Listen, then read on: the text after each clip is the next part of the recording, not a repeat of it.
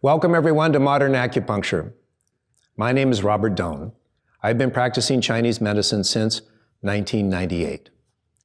Health, according to ancient Chinese medical sages, was the body being saturated with highly oxygenated, that means an abundance of qi, highly nutritious blood, zhui, and nutrients, yin qi, coursing through the human body.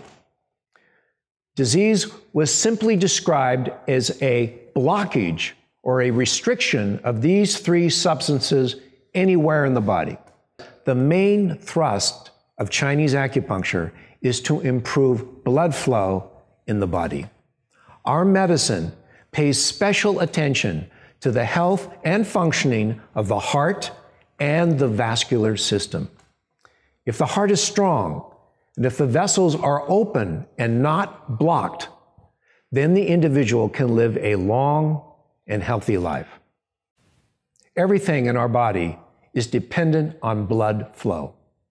All the healing prowess of our bodies is located in the blood.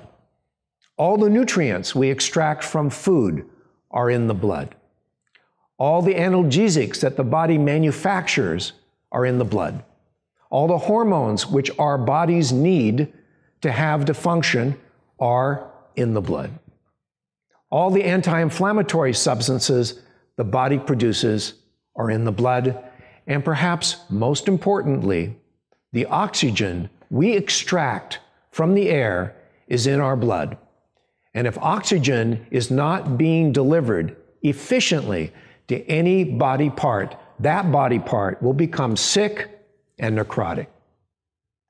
The ancient Chinese realized the enormous importance of blood flow and created a medicine to treat all aspects of cardiovascular efficiency. If there is any damage in the body from external or internal sources, the only healing method the body has is to increase blood flow in the area of concern. White blood cells at the site of any bodily injury are necessary for any significant healing to take place.